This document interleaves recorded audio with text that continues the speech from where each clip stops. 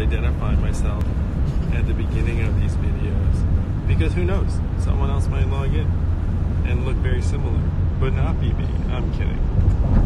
We're driving around Iowa, yeah, that John Yang doppelganger. We're driving around Iowa. I'm going to try and show you the view.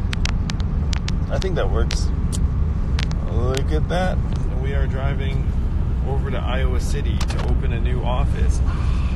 Yang Gang office. It looks like there's going to be a nice crowd there to celebrate the opening. Looks like we'll also have some news coverage. Good fun. We spent last night in Des Moines. And what a freaking tremendous Yangapalooza preceded the giant dinner last night. So thank you to everyone who made the trip. And if you didn't make the trip and you wanted to, you're cool too. I understand. You know, I mean, but the people who made it, wow. And then there was some adverse weather, and it didn't matter. And then freaking Weezer was rocking out, and there were other Yang Gang performers there too who were awesome, like Vicky Natal, and he goes by Chef Zoot. People mistook him for Zoo, which I understand, because that would make sense. Which he'd probably appreciate, because Zoo's very successful, and you know, Chef Zoot's also very talented. So Yangapalooza, thank you to everyone who came. I had a blast. I hope you had a blast. It got a ton of media play and coverage. Seeing Weezer perform, Saying Ain't So is legitimately one of my favorite songs. So being able to come on stage while Weezer's playing Saying Ain't So, getting to give Rivers a hug, thank him for coming out. I mean, if you think about it, what that meant for those guys too, but for like the band, they were just like, yeah, sure, we'll like come to Iowa and play a show. You know, I mean, you know, like it's like real humanity and heart. So if you weren't a Rivers Cuomo and Weezer fan already, you really should be now, because they're really good people. So coming on stage was a blast. Leading a march of Yang Gang across the bridge was awesome. Getting to meet people who'd come in from around the country. I did my best to take selfies with everyone who was there, and I think we did a good job. You know, we got through. And then going in, and then that, you know what's funny? It's like there are like three perspectives on these things too. It's like, for the Yang Gang who were there, thank you, because you were so awesome and loud. And you filled the arena, honestly. It's like when you were spotting, the rest of the arena was like looking up, being like, holy cow, what is going on here? It was pretty awesome. So there are at least three perspectives, I would say. The perspective I had as the person who walked on stage and gave a speech backstage with, you know, the team, and then Evelyn's there in the front row. So that's one perspective, and obviously, you know, it's a relatively distinct perspective. And then there was like being in the room, and then there's all of the stuff afterwards. And certainly from my perspective, it felt great. It felt tremendous. I was just keeping my eye on the people on the tables, because the people on the tables were at least theoretically up for grabs, I suppose. And getting a standing ovation from them was tremendous. So that was amazing. And then coming out of there with people telling me what a home run it was. There was a journalist who said to the team off the record, it's like, hey, guy gave the best speech of the night, which was awesome feedback. And then there's an after party with the Yang Gang, so thank you again. And, you know, people had driven like 8-10 hours, come from across the country. Some of them had been there, you know, not outdoors, 9 a.m., 30-40 degrees, rain, snow. And then, you know, they're still there out at like midnight.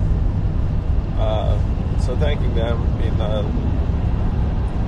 was a lot of fun. And then now we're just making it happen in Iowa. We're going to open some offices and meet some voters and the rest of it. But it certainly feels like we are playing very, very well here in Iowa.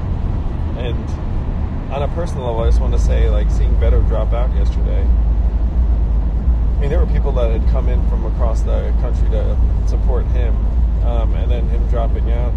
And it just makes me feel so grateful that we are growing when other campaigns are shrinking. like Beto's cutting back, Kamal is cutting back, a lot of people are cutting back, and we are one of the only growth stories in the field.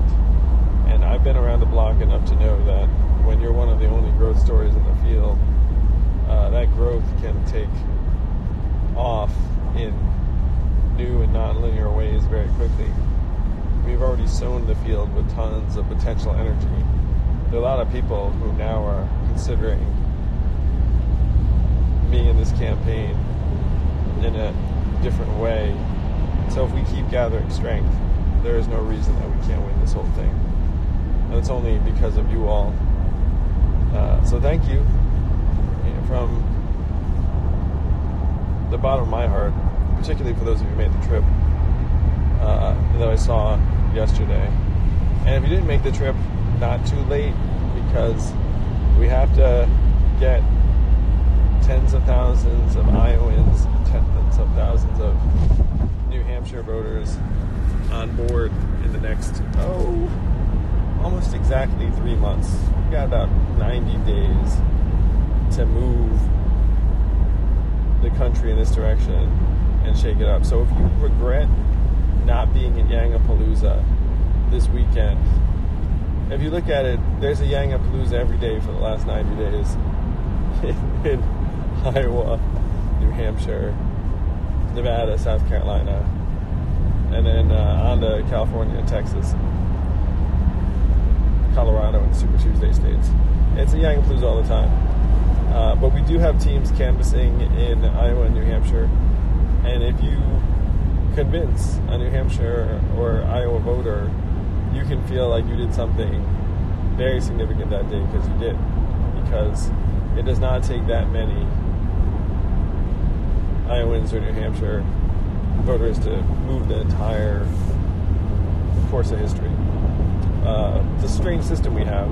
I could go through the math with you if you'd like, but just let's just say there's a lot of weight on a relatively small number of voters in Iowa and New Hampshire.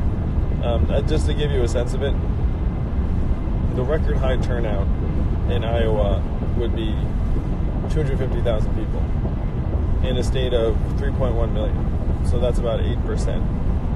About 8% of Iowans are going to caucus.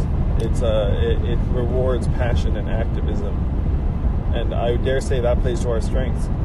So if you activate someone to caucus for us in Iowa, that's a big deal.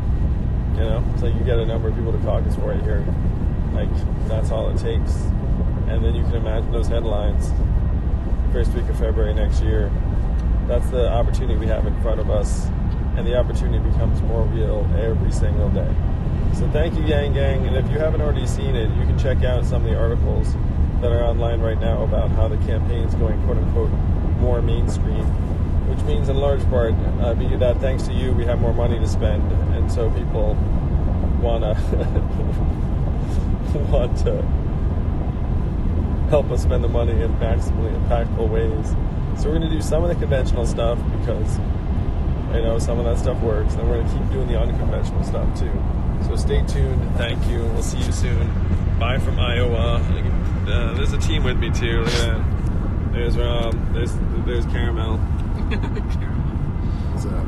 And then in the front we've got Ty and Zach. I'm not going to have them turn around, but it's not just